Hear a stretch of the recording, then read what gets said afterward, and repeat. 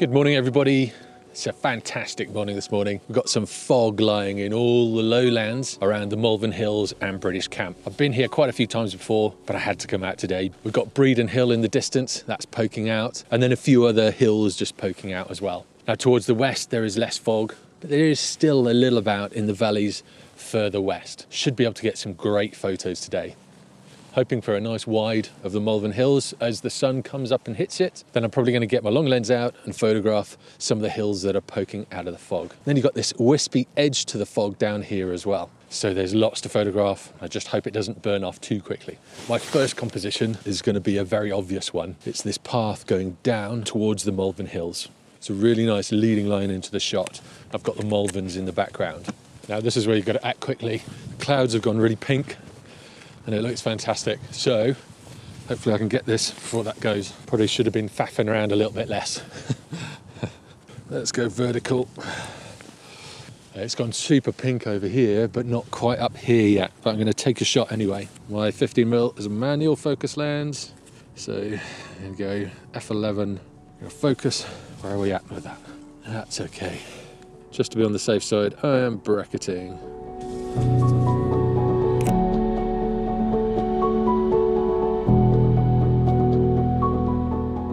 Those pink clouds above are really nice, give a nice bit of colour and detail in the sky. Let's have a look at it. Come on. Ooh, yeah. So I'm just trying to improve on that composition by wandering around and moving my camera until I get it where I want it.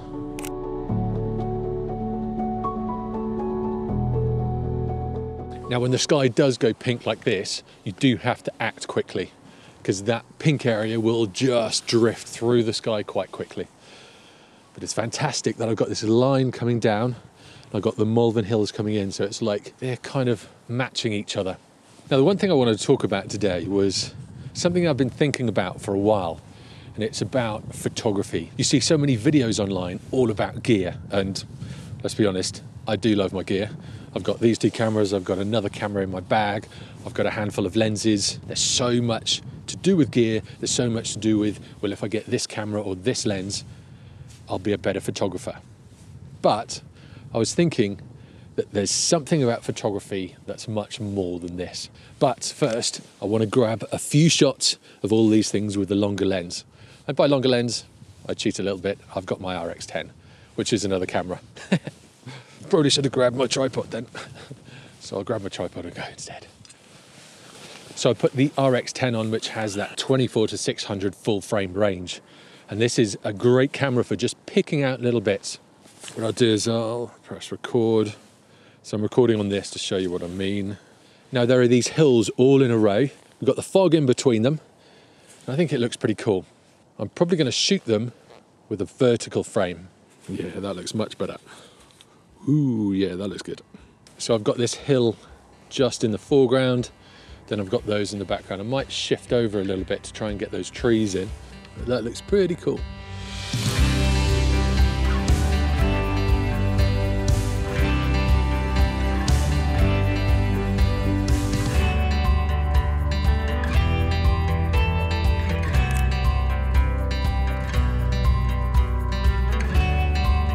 Now I do keep going on about the RX, but it is a fantastic camera. The reason for that is I was just shooting something at probably around about 400 or 500 mil, and then I can zoom all the way out to 24 mil, whip it around and get a shot very, very quickly. So even though the sensor is tiny, the versatility of this camera is just ridiculous. Nowadays as well, with bracketing, which is what I've just done there, you can increase the dynamic range of the shots. Let's say you've got a camera that doesn't have a really wide dynamic range. You can take a load of shots, stack them all together in Lightroom or whatever program that you use. This increases the dynamic range of your camera, basically. So with this RX10, I can go from a really close up to quite a wide shot. And if it's not wide enough, I can also do a pano stitch. Nowadays, this camera gives me almost everything that I need. And if I didn't do this for a job, I would probably just have this as my one camera. I'd probably go for the Mark IV though, because the focusing on the Mark III is pretty rubbish. So I'm trying to focus on the hill over there, over on Bredon Hill. It's really not focusing. So And I'm not shy either while taking photographs. I'll take loads. You get these people who say, oh, you should only take a few photographs, but bugger that. With the size of memory cards these days, you can take as many as you want. Yay, focus this time.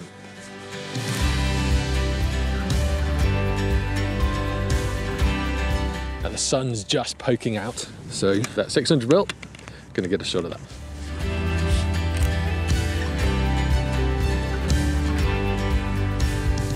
Now, I mentioned it a bit earlier about photography being gear-centric. I came up with this idea that it's not really about the gear, it's about you. It's about how you use that kit. No matter what kit you have, no matter whether it's a camera phone or whether it's the best camera in the world, it's up to you how you use that kit. You could have, say, a 1DX Mark III, Sony A1 or anything like that. If you don't use it, you're not going to get any decent shots with it. Whereas you could have a camera phone and go for a walk every morning and get some amazing photographs with it. So it's more about you and who you are as opposed to what kit you have. So the sunlight's just starting to hit some of the hills in the distance, and hopefully it'll start catching this as well. It's a fantastic morning. Now I'm going to get a few of these little hills just as the sun catches those and see what else we can get with the big zoom range that I've got. Now you're probably thinking, it's all right for you, Mike, you've got all of this kit already. But if I didn't, and if I had just a kit lens and a camera, you can still go out and get some fantastic shots. And like I said before, if you've even just got a camera phone, you can go out and get some shots. But the main thing is just to keep going out and keep using your camera, no matter what kit you have. Oh, come on, focus. Focus, you're gonna focus? No. I really need to get the Mark IV, or they really need to update this and give us a Mark V. Yes, got that one. Here we go. Here we go. Here we go. Now, if you did just have a kit lens, it'd be a little bit harder to do this. But there are quite a few options out there where you can get quite cheap zooms. And I'm going to do a video about that soon. So if you'd like to see that, comment down below and let me know. I have been looking at a few really cheap zoom options. Some are manual focus, some are autofocus, but there are a lot out there. And even if you've got quite a small budget, you can still get a nice decent telephoto lens and a nice wide angle lens as well. Now, even though photography is my job, I do just love going out and shooting. And I do it for the love of it. I do it for the craft of photography, going out and getting behind my camera to take those photographs. If you're very gear-centric and you're trying to buy the latest and greatest things, you're kind of missing the point. This will help your photography just ever so slightly, but if you don't get out and use it on a regular basis, you're not going to get better. If you get out and shoot as much as possible, whenever you can, get out the weekends, get out when the weather's bad, get out when the weather's good, you'll get better and you'll start to take some fantastic photographs. Come on, focus. Why are you not focusing properly? Right there.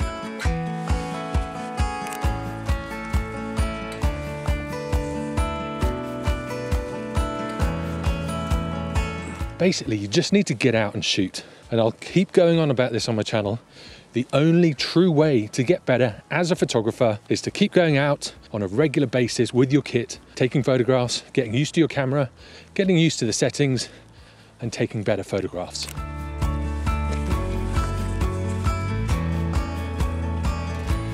Where are you? There we go. Ooh, battery's running low. Let's see if I can get another one before the battery runs out. Focus. Sometimes when I go out, I'll completely mess up my settings, I'll get the camera soaked, or I'll just mess up in one way or another. But it's more about those experiences than about what kit I have. I actually saw a stat the other day that Ansel Adams took around about 12 portfolio-worthy photographs every year. So don't worry if you're not getting an amazing shot every single time. Sometimes the conditions will be rubbish. Sometimes you just won't be feeling it. And other times, things just don't come together. And this is okay. Just go out and take photographs, knowing that it's a long process. You will learn year after year and you will get better.